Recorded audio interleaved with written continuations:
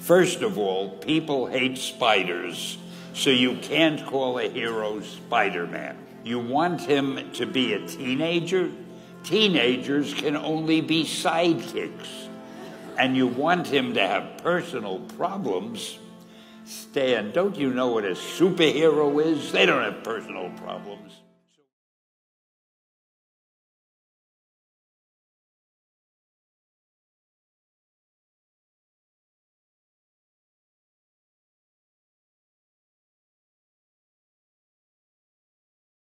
So many stories and methods of storytelling and really left an indelible mark in American history, in my opinion. You know, a lot of people think about Stan Lee. They think about the editor or the guy in Stan's soapbox, or maybe the older gentleman doing the cameos in the MCU and things like that. And I don't think enough people really talk about what a really good writer he actually was. To talk about this with me today is someone who's old enough to have read Stan Lee in his prime, the Brain. How you doing, buddy? I'm doing well, Wes. How are you today? I'm doing excellent. You know, I asked you a few days ago, I said, hey, is there anything you'd like to talk about? The last conversations we had were really illuminating, and I think people really enjoyed them. And you said, I want to talk about Stan Lee's Spider-Man. I said, damn straight. Let's talk about Stan Lee's Spider-Man. Although I will say this, I have read some of Stan Lee's Spider-Man, and it is a little bit different than the Spider-Man a lot of people are used to today. He's kind of a dick.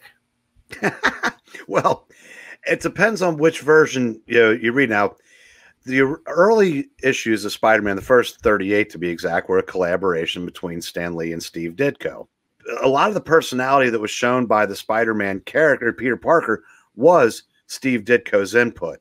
I don't know how familiar people are with Steve Ditko other than what you've heard through the years, but he was a disciple of Ayn Rand and kind of an objectivist, and he kind of injected that into his characters, and he had enough control over Peter Parker he wanted him to be an isolationist, wasn't interested in Peter having friends, or basically he wanted him to be a loner. And that was not really what Stan's vision of Spider-Man was. I mean, he wanted Peter Parker to be relatable to a younger audience because a lot of the characters back then were adults that didn't seem to have any kind of problems. I mean, that was DC in its entirety, and Stan Lee's Marvel were presenting characters in a different light, and he wanted a character to be the age of a sidekick but not be a sidekick. But he wanted people to be able to relate to him because that's the audience he was going after, was high school and older. And that was where Stan and Steve never quite saw eye to eye. And that probably has a lot to do with why Steve Ditko ended up leaving the book and Marvel after issue 38. Steve Ditko certainly has a place in the Hall of Fame of comics. He created the design of Spider-Man and everything. But I'll be honest, I like Spider-Man with a little bit of the dickish edge off of him, where he's a little bit more likable. He can talk to girls, but maybe he's not super comfortable. And he's just the kid that always wants to do the right thing, but is always struggling to get it done. Absolutely. That's a great way to put it. And that's what Stan, wanted for him. Because, I don't think Ditko even wanted Spider-Man or Peter Parker to graduate from high school. I think they even fought over that. So Stan now has Peter in college. He slowly makes friends, and he actually even starts getting along with Flash Thompson a little bit. And, before long, you've got Flash, Harry, Mary Jane, and Gwen. And if you put a little thought into it, you realize Stan Lee's this is basically Archie. Peter Parker's Archie. Gwen and Mary Jane are Betty and Veronica. Yeah. Flash is Reggie, and Harry's Jughead. And if you read about those 20 issues, now they did have Flash go off to fight in the Vietnam War, but Betty and Veronica, Mary Jane and Gwen, kind of were the Marvel Universe's Betty and Veronica, because they kind of fought over him a little bit for about 20 issues, and Stan eventually settled on Gwen. Actually, those are among my favorite Spider-Man issues or from like 40 through 60 something, because you have 42, they introduced, Mary Jane. They'd been teasing her going back to Ditko, and I have no idea what she would have looked like had Ditko still been the artist when, they did the reveal. But with John Romita drawing her, she was absolutely a bombshell. I think they might have been patterned after Anne Margaret. I could be wrong about that, but I want to say something like that. But remember, this was a lot of years ago. But those stories, like I said, anybody that hasn't read those old stories, do yourself a favor and read them, because the basic premises of the story still hold up, and just like the way the relationships are built over time, because Stan believed in the slow burn.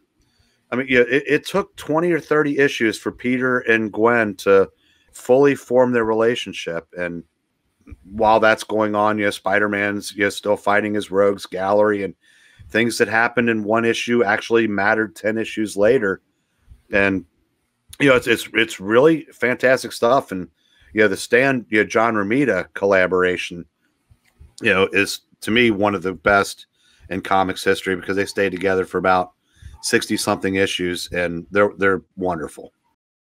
One of the reasons I think Spider-Man had such longevity is the origin. I think that's one of the reasons that Batman really has had his longevity as well. He has a terrific origin that provides a motivation and drives him forward to grow and develop in time. And I think Peter Parker has that as well. As he's basically living with his aunt and uncle. His uncle's trying to teach him to be a good young man. Great power comes great responsibility.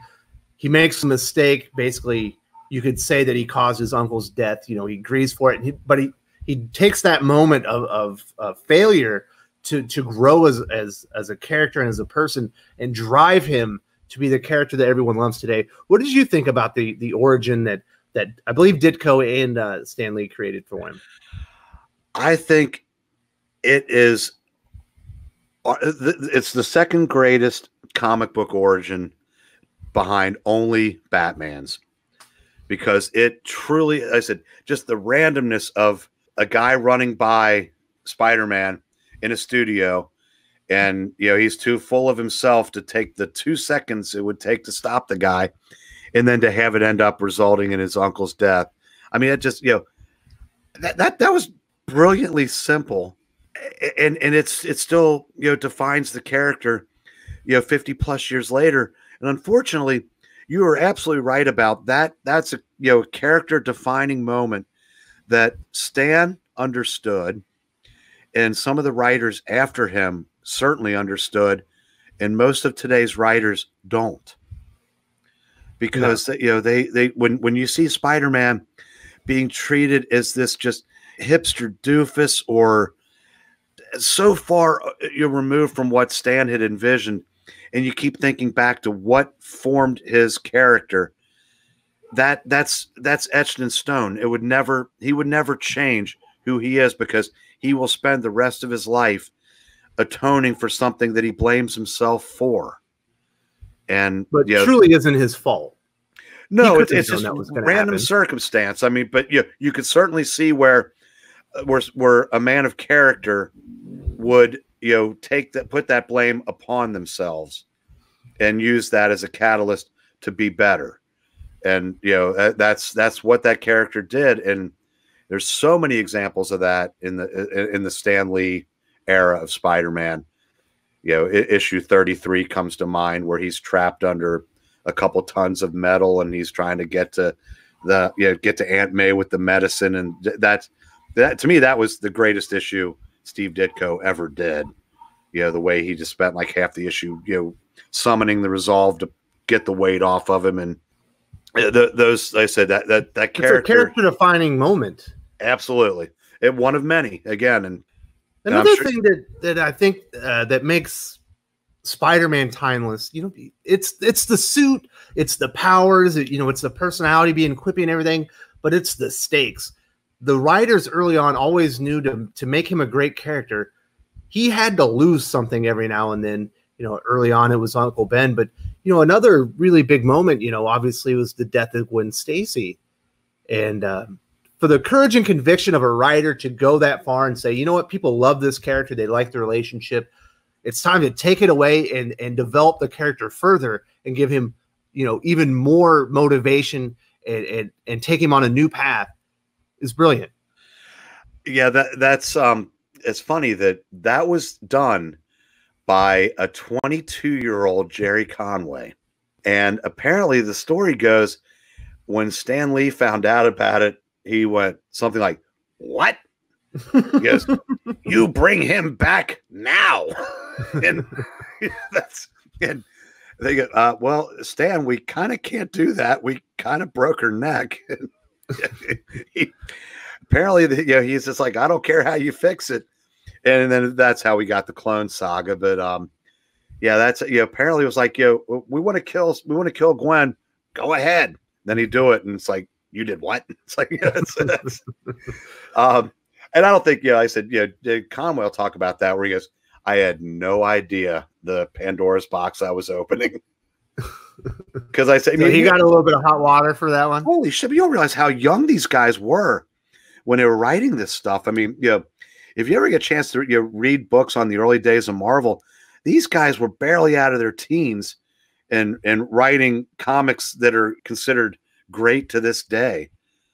But yeah, it's like, why I need to do something to shake it up. And yeah, so yeah, and it wasn't just Gwen. I mean, yeah, the Spider-Man or Peter Parker's lost friends and loved ones. Yeah, I mean, remember George Stacy was killed in issue 90. So I mean, his life has just been one tragedy after another. Yeah, and that's why he's such a great character. That's why, the resolve of Peter Parker, of Spider-Man, that's why when you see him nowadays and he's a punchline, it just pisses you right off. You're like, oh my God, have you not looked at who this character is and all the things he's been through? Do you think he would let himself be treated like that by now? How many times has he saved the world? Yeah. Again, guys like, Brian Michael Bendis just does not understand the character. Joe Quesada does not understand the character. You look at someone like Miles Morales, Spider-Man, Bendis' creation. I think he thinks the reason that Spider-Man is great is because the costume and the name and the power set.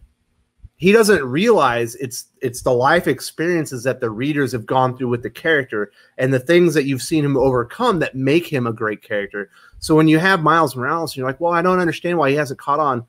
Well, you're reusing another character's name that causes a little bit of resentment, but you don't really see Miles have that kind of character arc and growth that you've seen from Peter. So it's harder for readers and audiences to connect with him like they have on a character with so much history and so many great stories like Peter Parker. Well, yeah, the comics industry has changed. I mean, there's no time to develop character arcs and backstories and character defining moments, because comics is now just one event piled on top of another. And couple that with the fact that even most of even what are considered good writers today aren't as good as the writers of 40 and 50 years ago. That when you're not writing for the trades and you're not writing to hopefully be noticed by Hollywood, and you're just doing it for the love of making comics. And this is the one thing I will say in defense of modern writers. The old writers, in like the 60s and 70s, it was just about the comic books because no one knew they were ever going to go any farther than the printed page. So they were allowed to take 20, 30 issues to build things up. You don't have that luxury anymore. And I think that, that might have something to do with why Miles Morales has never quite taken off. And the others, Marvel has this belief, and DC to a certain extent, that characters are just mantles, that anybody can be anybody now, as long as they, throw on a mask, throw on a costume, and say you identify as Spider-Man. We hear writing for the trades a lot, and I just discussed it, in a video with Aaron Sparrow, and it really is frustrating. It ruins the art. It ruins all the things that go into making a character great. I wish people would stop writing for trades and start writing for characters. Try to develop a character. Why is this happening to him? What are you trying to do with the character? The story is just the setting, but what the character does and the way he grows, that's what is going to bring people in. It's the same thing, you know. I don't want to get into it, you know, with Star Wars. People are like, oh, the reason Star Wars is great is because you're out of space and you have lightsabers and the music was great. That was the cherry on top. The reason the Star Wars original trilogy is great is because the character growth, the character arcs. None of those characters were ever stagnant. They weren't just there to be a part of an amazing action scene. Everything was done for a reason. Luke Skywalker is inevitably changed step by step. Han Solo is changed step by step. Leia, you even see Princess Leia is a different character by the end. And all those action pieces, those are just the settings that get them there. But it's the characters changing along the way that make the story, you know, last forever. Not to get too far off track, you know, Dan DiDio recently made an announcement that they're going to stop putting every story arc into trade paperbacks and basically try to make the trades mean something again. If that happens, and if the rest of the industry follows suit, then maybe there's a chance that it might get a little better. But I think the industry's just changed too much to, you know, to hope for us to ever get the, you know, one and dones or the 2-issue story arcs. I mean, remember Days of Future Past was 2 issues of X-Men. Imagine what that would be like today. Yeah, God loves, man kills. Just part of a novella. Yeah, it would. God, good Lord, that would be like a 80-issue, you know, tie-ins. Be a year to get through it all. You know what? Yeah, it's crazy. I hadn't seen that from Dan DiDio, but I definitely want to check it out. And if that's true, kudos to Dan DiDio. How do you even differentiate what is great nowadays? Like, you know, how do I know what was a great story back in the day? Because it was collected and it was printed out. It was seen as worthy as being released as a graphic novel because it was so important. You should be able to go and grab it and not have to go buy all the issues. Now everything's in trade. What's important? There's so many crappy stories that are just pumped out and printed out and they mean nothing. And it creates this huge signal to noise where you can't even see what's good anymore. It's the everybody gets a trophy version of comic stories. And it also tells you what the industry thinks is good. What do they think is great? They think everything's great. You know, nothing is better than anything else. Because they all listen to that song from the first Lego movie. Everything is awesome. Well, we've deviated a little bit off course, but, you know, I did like starting out with Stan Lee and Spider-Man, some of the great things that he did and why he was, you know, paramount to the character's success and why his legacy in comics is much greater than as one of the great publishers or editors or one of the great ambassadors or, you know, one of the great cameo men for MCU history. You know, he started out as a writer. He loved the characters, and no one has a portfolio of created characters, iconic characters, quite like Stan Lee. Couldn't agree more. And that's, he's definitely on my, Mount Rushmore. And, someday we'll have to go a little bit more in depth about, Stan as a whole. But yeah, for now, I said, his contributions, I said, there'll never be another one like him. Absolutely. Second to none to anyone in the industry as far as love of the art, love of the medium, and doing everything he could to make comics special and last forever. Absolutely. If you enjoyed this video, please give it a like. I would appreciate it very much. It helps us attract more views for the channel. Subscribe for future commentary, comic book news, and reviews. And don't forget to ring the bell for notifications. If you want to talk comics, movies, and much, much more, you can follow me on Twitter at Wes_from_TC. With that, Salamat Po, and I'm out.